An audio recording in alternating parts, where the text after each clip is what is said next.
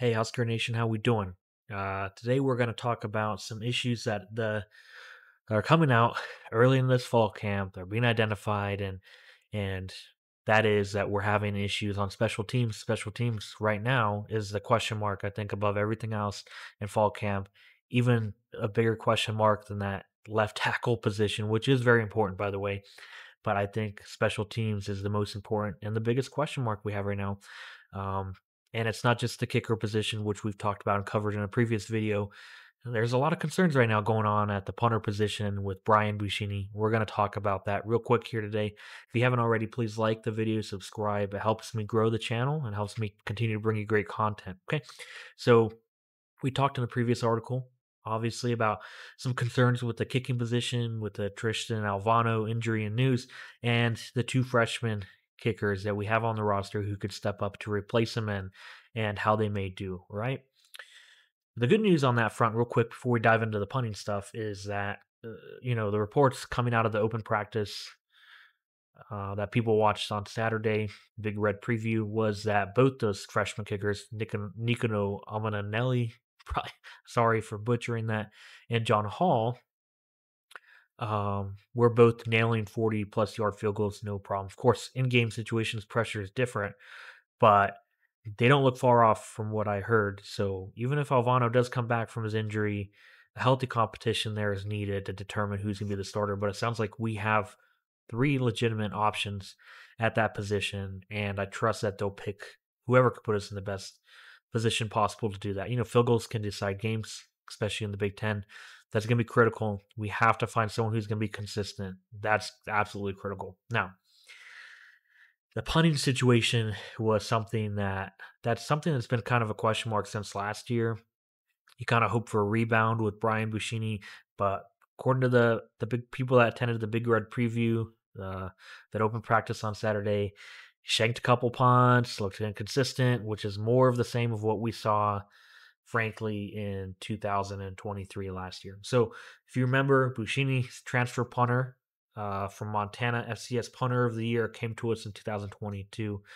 And that 2022 season affectionately started being called Boom Cheney, right? Boom Cheney. That leg he had, powerful kicking. And that's important. In the Big Ten, games are decided by 7 points and 3 points. You've got to flip field position. And so he was a big part of that. He's a good addition to the team.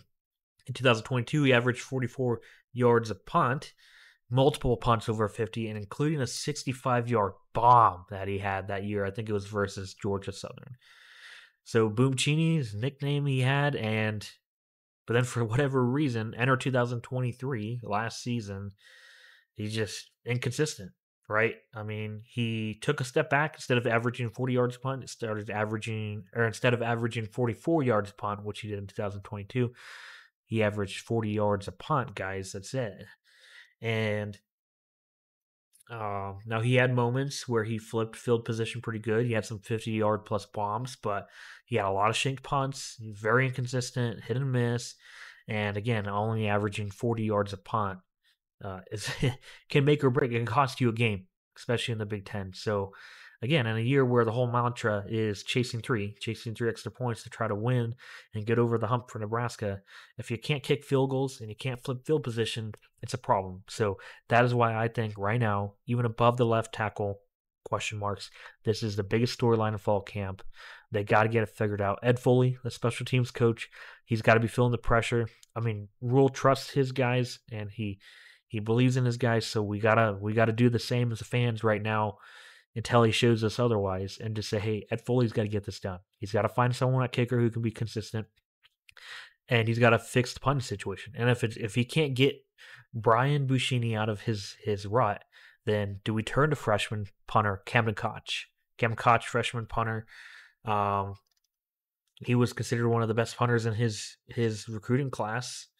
So do we turn to him? I don't know, right? I don't know if he's ready. So we got to do something.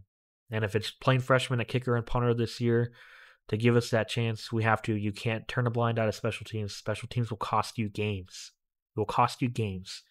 And when we haven't made a bowl game in almost a decade, You can't afford to have question marks going into year 2 of this regime at kicker and punter. You just can't. So they got to figure that out. I'm going to keep a very close eye on that throughout fall camp. And they could have that very well solved in the next week or two. They could have that all figured out. Playing a new freshman, or they say, hey, Alvano's healed up and he's nailing them consistently. I don't know. Bushini, got it figured out. We got to trust. They got to get figured out. But we're going to find out week 1 versus UTEP, August 31st, coming fast. And we're going to find out, did they get it figured out? Or is it's going to become readily apparent if that's going to be an issue? And if that's an issue, guys, if August 31st we're playing UTEP and we're missing field goals and Roshenkin punts, the confidence in this year and what we can achieve goes way down, and it's concerning. So hopefully that's not the case. I trust in Rule, and he trusts in Ed Foley. So we just hope they get this turned around. And as we hear things, we'll keep you updated. And again, if you haven't done so, like and subscribe to the video. You can find me, guys, at my website, redwhitecornsports.com. Or you can find my videos and my articles at the Character Chronicles. I'm part of the Character Chronicle crew. So Adam Carricker's website, you can find me there as well. My articles and videos there as well. Okay. So bookmark my website, bookmark his, subscribe to this channel. Thank you.